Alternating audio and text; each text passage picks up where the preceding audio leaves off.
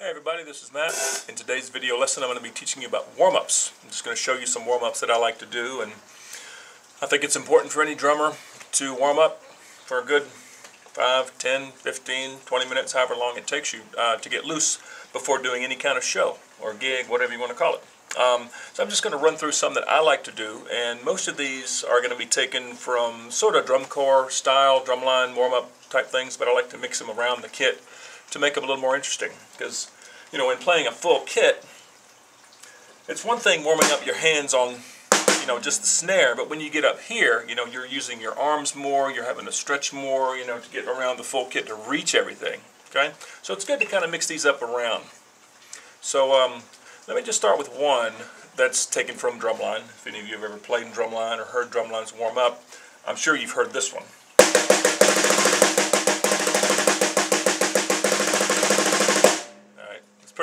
Pretty basic, but it's just 1 E and 2 E. Just a group of singles and a double short roll.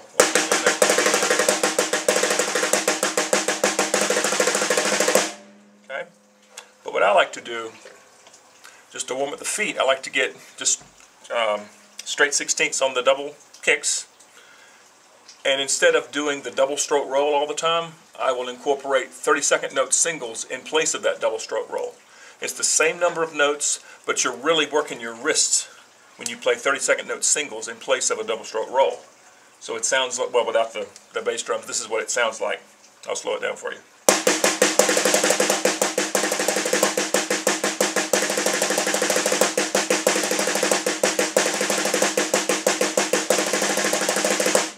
Alright, sounds just like if you're doing a double stroke roll. That's the double stroke. Here's the singles. Alright, same number of notes. So this is what it sounds like when doing, you know, having your feet going. So it's...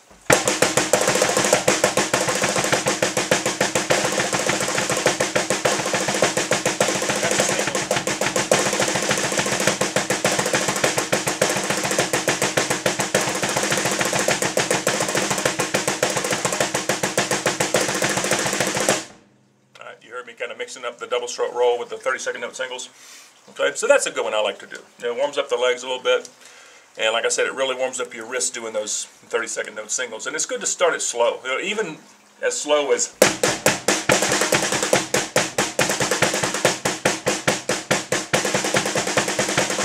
You know, even that slow when you first start. Another one I like to do that's also sort of taken from drumline, I'm sure you've all heard.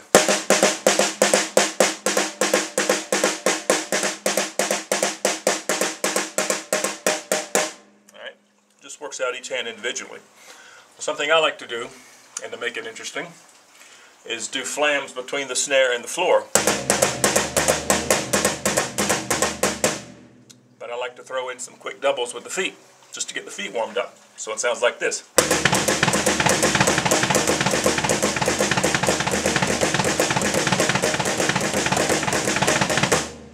Alright, actually comes out sounding like a triplet there at the end. Sort of a triplet.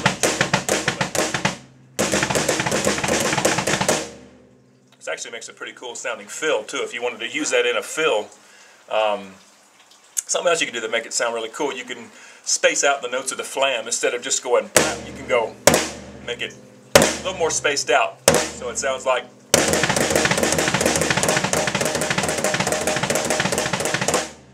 Which also sounds pretty cool. Alright. So that's another one that I like to do. Another one is just kind of moving around the kit. Alright, just get used to going from here to here in one smooth motion.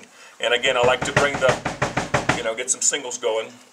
So I like to start up here, and it just sounds like.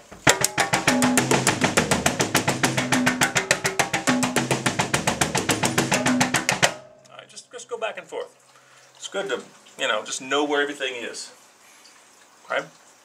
You can also do 4 and 6 note groupings, and if you don't know what that is, I did another video on that, but it's basically a group of 4 with the hands and then 2 with the feet. 1, 2, 3, 4. Okay? 1, 2, 3, 4, 5, 6. 1, 2, 3, 4, 5, 6. It's a 6 note grouping. Okay? Or you can do really fast 6 and 2.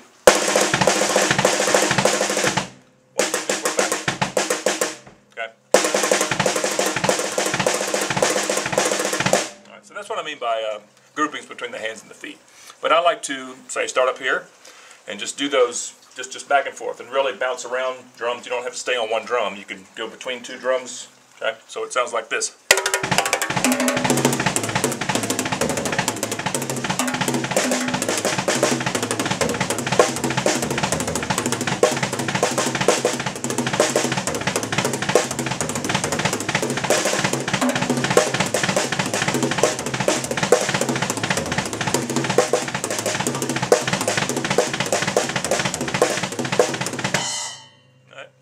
Something like that.